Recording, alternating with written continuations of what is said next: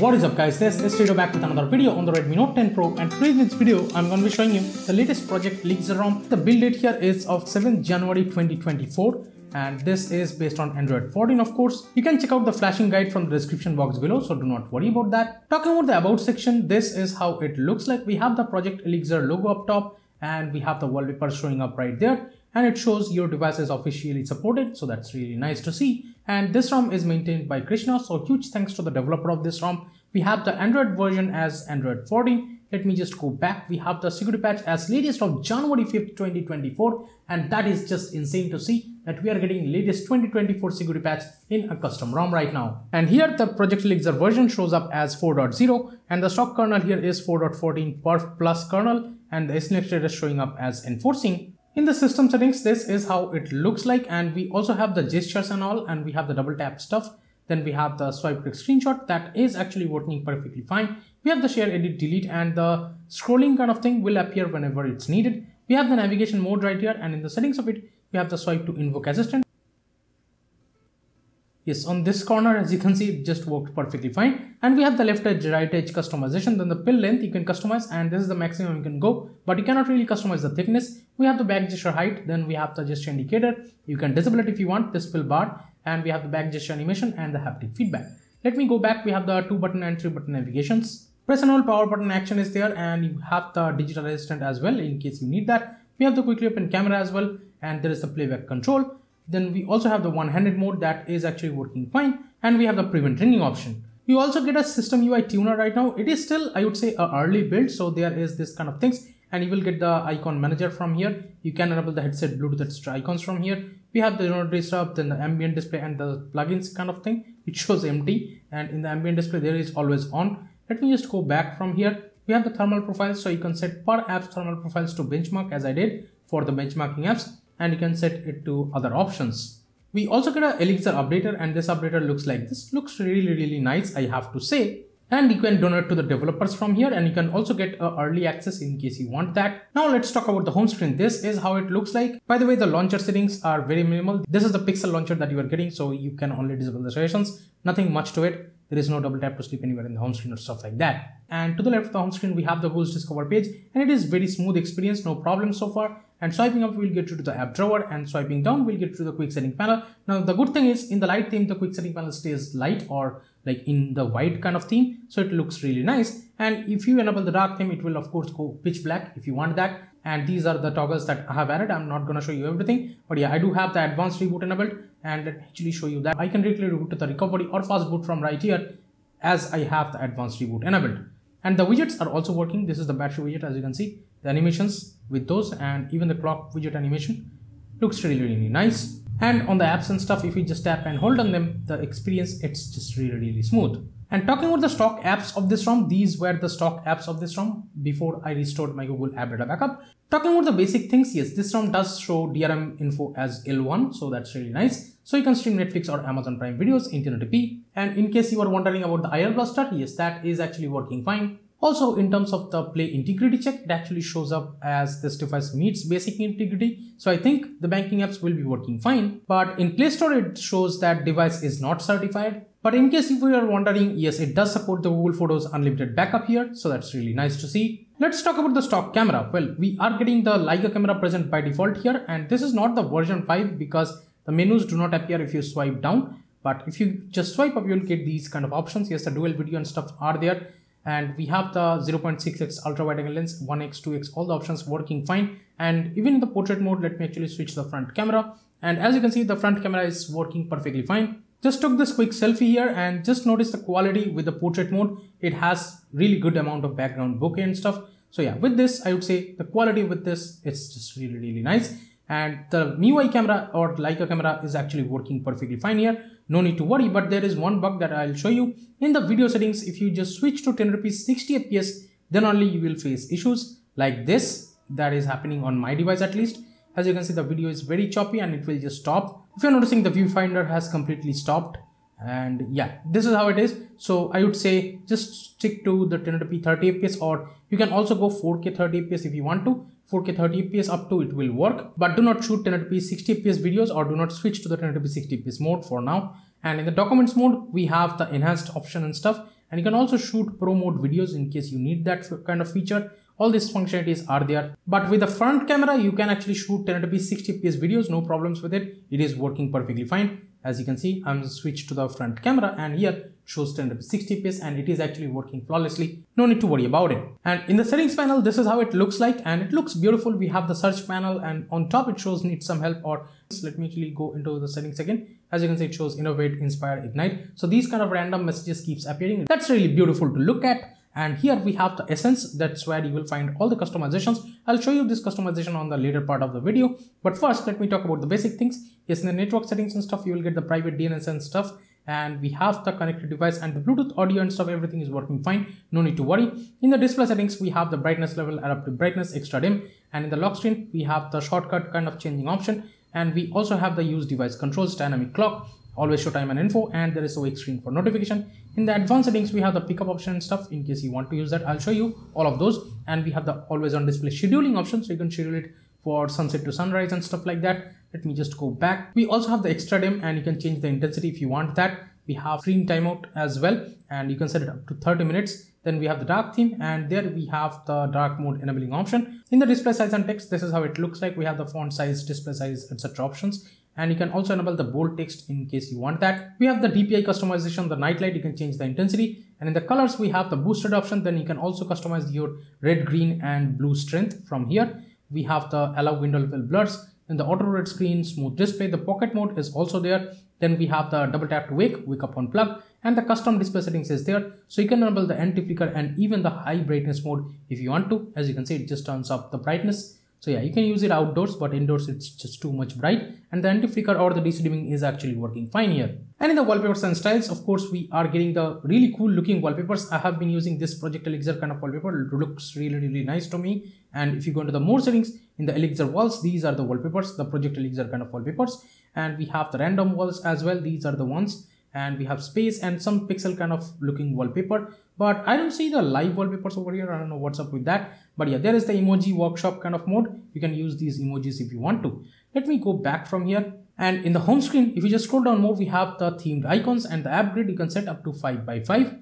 Then in the lock screen, if you just switch to it, you will get the clock options of Android 14, and these are the lock screen clocks. Just notice how beautiful they are. And there are plethora of options, no need to worry. I have been using it with this one. And there is some lock screen kind of settings options. In the battery settings, this is how it looks like. We have the battery usage, the battery saver, the battery optimization options, and you can optimize per app battery over here. Then on the bottom, you will get the battery temperature, but there is no charging cycle sync option over here, which might be a bummer if you are a nerd like me. But nonetheless, I have tested the battery life with the Accu battery app, and here, let me actually show you the screen on time here. Shows as 5 hours or 5.5 hours. Here you can see these are all estimated numbers, but still I would say it's pretty reliable. And the screen off here, it shows 65 hours, so that's almost more than 4 days of usage, I would say. And even the combined use shows as 41 hours or more than that, so you can say that's about 2 days worth of combined use. That's a huge amount of number. Even with my old battery, like this device is 3 years old, I did not replace my battery, and right now the estimated battery health here, it shows as 72%. And in case you are wondering about the fast charging speeds, yes, the fast charging here is also working fine. No need to worry about it.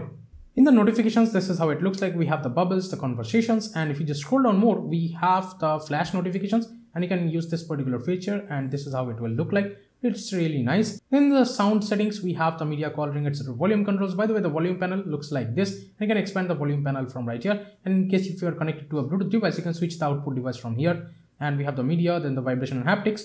We also have the dial pad tone, screen locking sound, charging sound and stuff. Per app volume control is also there. Then we have the Dolby Atmos stuff, and you can change it to dynamic video, music, etc. We also have the equalizer options, then the dialogue enhancer, and also there is the volume leveler and stuff. If you want to enable all of those, you can. There is a clear speaker option as well.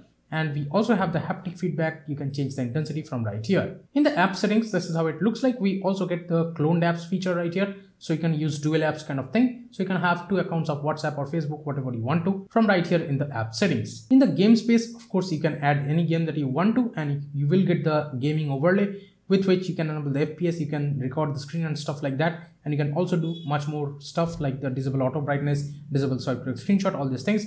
All these features you can actually get with the overlay. Now let's talk about the security settings. This is how it looks like in the device unlock. If we go into the settings of it, we have the quick unlock, then the enable pin privacy, and we have the power button, instantly lock, scramble pin loud, etc. I have already added my face data and the fingerprint scanner is already set up. So I'll show you the locking and unlocking speed. So for that, I'll just double tap on the status bar, and as you can see, it makes the phone sleep. And here, let me show you the pickup gesture. If I just put the device on the desk like this and just pick it up on my hand, as you can see, the pickup gesture is actually working fine. No need to worry. And if I just tap the fingerprint scanner, it unlocks. So yeah, the pickup gesture and the fingerprint scanner, everything is working fine here. No need to worry about it. And just look at the animations, how beautiful it looks while unlocking. And yes, in the lock screen, this is how it looks like. It's already trying to recognize my face because I have the face unlock set up. But yeah, with the fingerprint scanner also, it works perfectly fine. Now let me just enable the always on display. I'll just toggle that on, and here, this is how it looks like. Double tap to wake, yes, also works perfectly fine. And just tapping on the fingerprint scanner unlocks. And here, from the always on display, just tapping on the fingerprint scanner, it just unlocks. Now let me show you the face unlock speed. I'll just point the device towards my face on the lock screen, and it unlocks.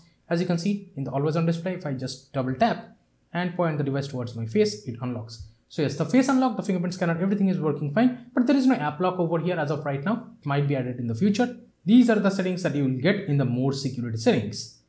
Let's talk about performance. Yes, in Chrome, it actually shows 120 FPS, which is not there in most ROMs. Like in most ROMs for the Redmi Note 10 Pro, it does not show up 120 Hz or 120 FPS in Chrome. But here, that's not a problem at all. 120 Hz, it's working buttery smooth, no problems. And even if I open apps like X, just notice how smoothly it will scroll. And if I just go on top, or if I just load the Twitter feed, and here if I just scroll down, as you can see, just notice how smooth this is. It's a very smooth, buttery smooth experience that I have been getting with this particular ROM, that I have to say. And opening a post and stuff like that, as you can see, it's a very smooth experience.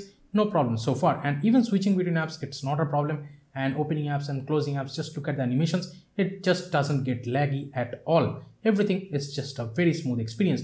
And in the recents panel, this is how it looks like. You have the screenshot, the select option, and if you want to go into the split top mode or split screen mode, and the pause app mode options are there. And in case you are wondering about the performance benchmarks, here are the Antutu Geekbench score with a CPU stress on this particular build to give you guys an idea about the latest Project Elixir ROM based on Android 14 on the Redmi Note 10 Pro. Now it's time I'll show you the customizations of this ROM. So I'll go into the Essence, and in here it shows welcome to Essence, and it shows this kind of animation, and there is a random message right here. That's really nice. And we have the theme section. Then we have the use custom theme. These are the options for that. And we have the headline and body fonts, and plethora of fonts are here. Just notice how many options are there. Yes, nothing dot font and stuff, and the Samsung font, OnePlus font, everything you will get over here. No need to worry about it. Let me go back. We have the icon packs right here, and these are the options. I have been using it with the Akeras one, and VoLTE calling and stuff will be working fine here. No need to worry.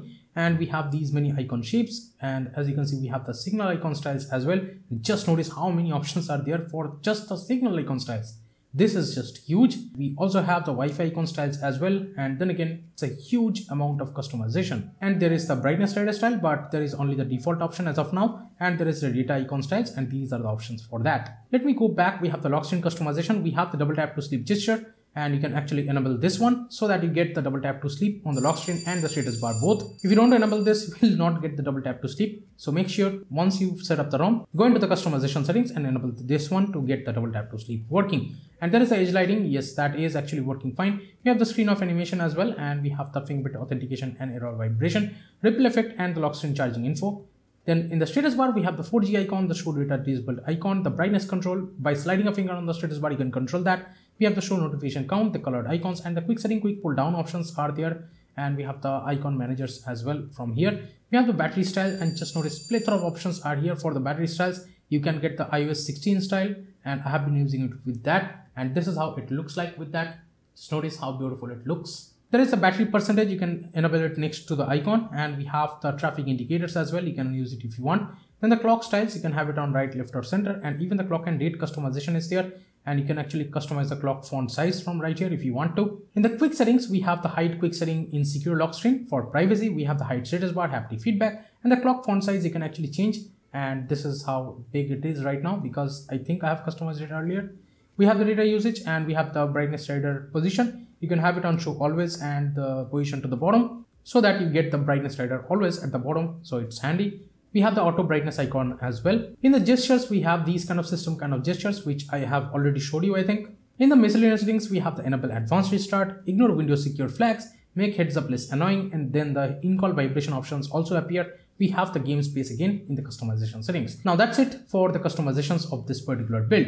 So let me know in the comments what you guys think about the latest project Elixir version 4, and I think this is one of the best optimized ROM that you can flash if you want customizations and if you like this white kind of quick setting panel and all. Thank you so much for watching this video. Give it a thumbs up if you liked it, subscribe to the channel if you have not yet. Please share this video with your friends if you like this particular ROM. This is Tito from KTNTECH signing off for today, and I'll be catching you guys in the next one. Bye bye now.